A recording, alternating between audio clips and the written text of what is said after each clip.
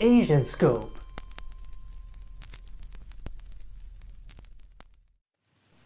Hello ladies and gentlemen, I'm the Asian film fanatic. In my previous video, I reviewed the fantastic Akira Kurosawa movie, Rashomon, a film featuring mainly 4 conflicting accounts of the same criminal event. In this video, I'm going to dive deeper into this jungle of confusion and try to make sense of it all. I'll make my own biased, useless, amateur fanboy attempt to reason out what I most likely think happened here. In the following video, we'll be peering over these twisted, hellish visions of immoral self-embellishments, writhing in agony, questioning, digging deep into these deceptions. From the bottommost pits to the most crucial cores of the primal nature, from that very elusive essence which we identify as the human soul. By the end of it, will I discover truth, or will I lose my sanity? This is Rashomon, Into the Grove of Insanity, an Asian film fanatic featurette. Much of Rashomon's original narrative is based on the short story In a Grove by Rinosuke Akutagawa. In that version, Akutagawa wrote of 7 testimonies from the woodcutter, priest, policeman, mother-in-law, Tajamaru the bandit, the woman, and the samurai husband. There are a few differences from the movie, including character insights and a more ambiguous ending. But overall, I would say it captures most of the story's spirit. In the movie, all the characters give testimonies, but there is no mother-in-law. The only ones that are significant, however, are from 4: Tajamaru, the samurai, the wife, and the woodcutter. To loosely review, the woodcutter gives an initial account of stumbling upon the woman's hat, the man's hat, a rope, an amulet case, and the body. He denies ever seeing the sword or anything. For Tajamaru, after seeing the woman pass by, he gets filled with desire. Without ever intending to kill, he tricks, ambushes, and ties the samurai up. Tajamaru runs back and proudly shows the woman her helpless husband. She promptly attacks the bandit with a hidden dagger. Tajamaru restrains her with a forceful kiss. After dropping the dagger and embracing, she demands that either he or her husband must die. Confidently, Tajamaru releases the samurai and slays him in a lively sword fight. Back at the courthouse, he compliments the samurai and the battle, but lost the woman. The woman testifies Tajamaru forced himself on her, laughs at them, and just runs away. Focusing on her husband's hateful gaze, her feelings shift from love to shock to shame to anguish. Grabbing her dagger, her emotional wrestling continues. Wanting to kill herself, then her husband, she approaches him, entranced, then faints. She wakes up shocked to see the dagger in her husband's chest. Presumably leaving the dagger behind, she fails to commit suicide in the pond.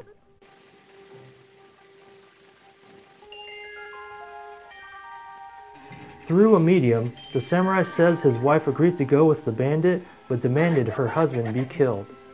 Surprised by this, the bandit asks the samurai whether to kill her or let her go. The man is so touched, he'd be willing to pardon the bandit. But before he can answer, the woman escapes. Unable to capture her, the bandit frees the samurai and leaves. Filled with sorrow, the man takes his wife's dagger and plunges it into his breast. As darkness envelops, he feels someone remove the dagger from his heart.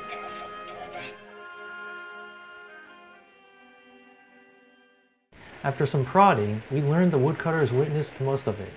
He sees Tajamaru desperately begging for the woman's acceptance, but she grabs the dagger and cuts her husband free, wanting them to settle it like men. When they both reject her, she shames them into a nervous duel. At the end, the samurai is killed by the bandit's blade. The wife runs away, and Tajamaru leaves with the samurai's sword. But we soon learn the woodcutter's secret guilt implicates he stole the dagger.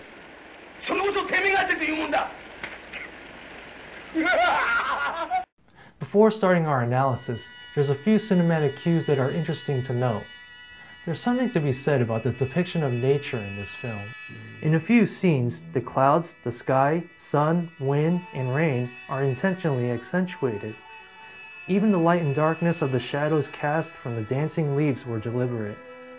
It's been speculated that these elements denote a contrasting awareness of the omnipresent truth and lies to the characters involved.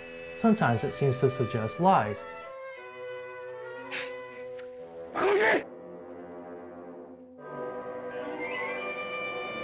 Other times, they just seem to contribute an active atmosphere of desire, confusion, or dense entanglement. But even though they can hint or symbolize a variety of things, I couldn't get a feeling I was getting a consistent sense of determination throughout the movie. Does it just apply to select moments around nature or the whole scene? To me, it wasn't a dead giveaway for conclusive interpretations. In my examinations, I'm going to put most of my judgmental faith in testimonial consistency and character integrity. The more consistent the testimony between witnesses, the more likely I'll grant it true. The more familiar we are with the character's motives, the more likely we're able to determine what's true or false. When these both line up, I think we can conjure up a solid hypothesis. Keep in mind, these values are still only my subjective interpretations. Looking at these characters, here's my distillation of their bias and motives. Cocky and confident, Tajimaro the unscrupulous bandit seems most likely to lie or brag, but I'd say he mainly cares about his conquest over the man and woman. It's really about the woman. Sad, spiteful, and bitter, the woman's feelings mostly revolve around her husband and being desired. In The Grove, the samurai depicts himself as sorrowful, but through the medium, he's filled with hatred. He seems to care most about the loss and betrayal from his wife, as well as his honor. The woodcutter cares most about hiding the dagger theft. He doesn't want to get involved. These characteristics were not only derived from their testimony, but from how they told it. The premise of Rashomon is each character feeds their pride and ego. Whether it be truth or lie, their statements, internal feelings, and external actions, I believe, are driven by these qualities. Let's examine a few of the primary accusations in the movie. The samurai's death. If there's one fact we can easily conclude, it's that the samurai was killed. Samurai killed. Fact. But how? Murder or suicide? Sword or dagger? If we can conduct an autopsy on the body, we would no doubt be able to determine if the samurai died by sword or dagger or both. There could be more to the story, but we can only base our thoughts on what we're presented with. Keeping track of the dagger, in all four accounts, the dagger gets stuck in the ground. The samurai, woman, and woodcutter then suggest it ended up residing in the samurai's chest. Once the woodcutter's sword-fighting testimony is revealed to be false, only the bandit supports death by sword. In the end, both murder weapons end up missing or sold, leaving room for uncertainty. Based on this, I'll still say the samurai died by dagger, rather than sword. Killed by dagger. Likely. Killed by sword. Unlikely. Murder or suicide. Tajimaro and the wife suggest the samurai died by murder. If the samurai died by dagger, Tajimaro's killing by sword is false. He even said he hadn't intended to kill the samurai. The wife may have more credibility, but in her version, the bandit just runs away laughing. I don't think Tajimaro would leave them alone for laughs, and I doubt he would stand by watching while the wife kills her husband. But it could have happened swiftly. I'm going to call the wife murdering the husband plausible. Wife murders husband. Plausible. The samurai says he killed himself after Tajimaro loses the woman. His is the only testimony directly supporting suicide, but his sorrow is consistent with that. And it's the only instance where we actually see the samurai get stabbed. Suicide. Plausible. Even though they're both plausible, I still would lean towards the wife as the murderer. It's almost like she makes a defense for involuntary manslaughter. Out of everyone's testimony, she has the least to gain from confessing what she did. Sword fight. If the samurai was killed by dagger, was there even a sword fight? In 3 versions, Tajimaro gains possession of the samurai's sword and leaves in possession. With the woodcutter's false testimony on the fatal sword fight, that only leaves the bandit vouching it happened. In the wife and samurai's version, there was no sword fight.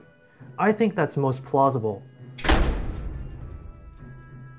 In terms of a non-fatal sword fight, I'd say that's also plausible, but because the bandit is a braggart and the woodcutter was hiding his theft, I think it's less likely.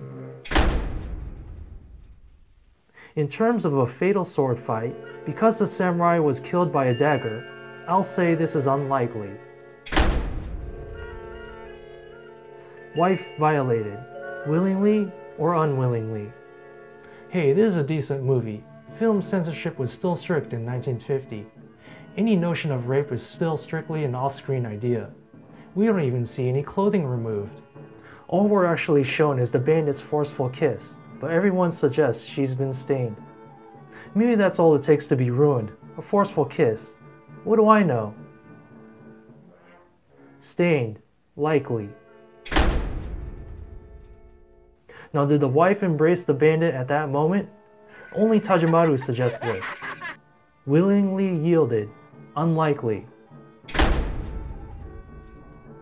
The wife, samurai, and woodcutter suggest she unwillingly yielded. Unwillingly yielded, likely. It's interesting to know, every testimonial picks up after this moment, suggesting everything that took place before this was either generally true or less important. Dagger theft. Obviously, the woodcutter's false testimony and guilty expressions suggest he stole the dagger from the samurai's chest. And when confronted with this accusation at the end, he doesn't dispute it. Dagger theft, likely. Secondary accusations. You or my husband. Did the wife turn her husband and bandit on each other?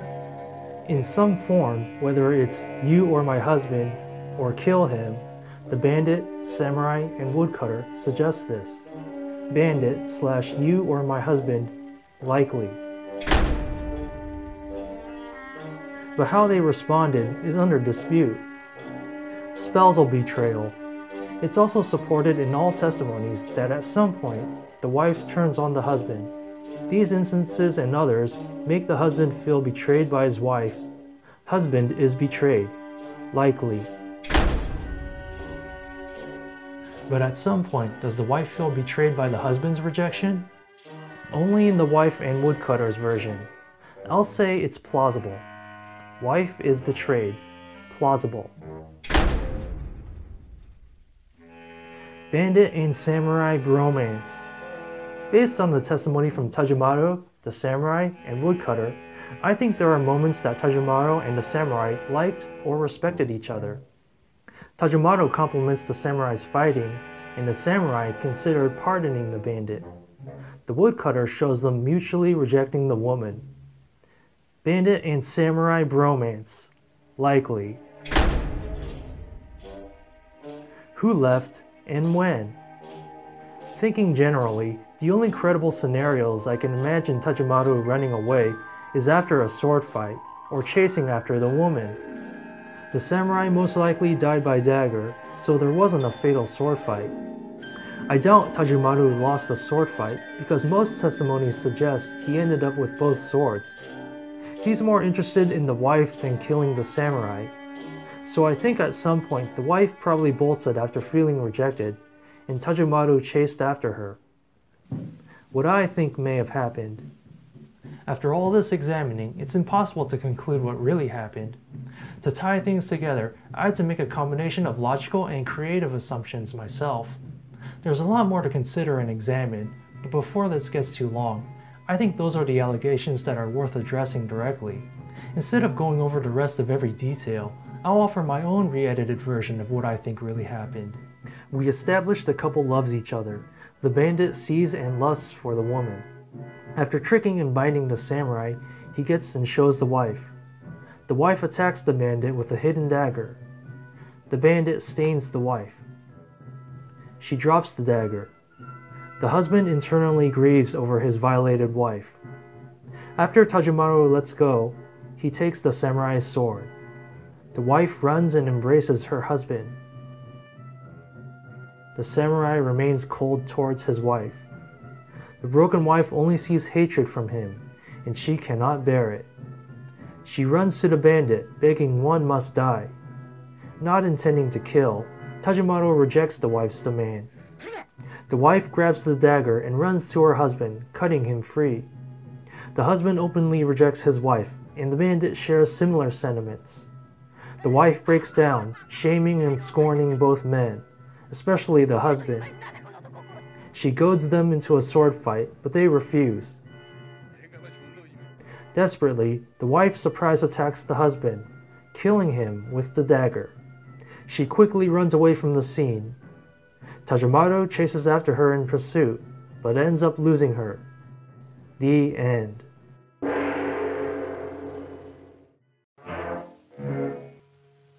If the writer's premise is that there is a blatant lie in every one of these testimonies, which of these lies are the most flagrant? Can we believe any of them? One thing that's helpful to remember is what the characters' motivations are. What do they care most about preserving? What would they wish to have happened? How would they benefit? What would please them the most? From this, I would say Tajimaro lies about the wife's embrace and the victorious sword fight. For the woman, Tajimaro's quick exit and fainting alibi sounds dishonest. For the samurai, the wife submitting to Tajimaro and perhaps the suicide are lies. And for the woodcutter, the dagger theft is his most obvious deception.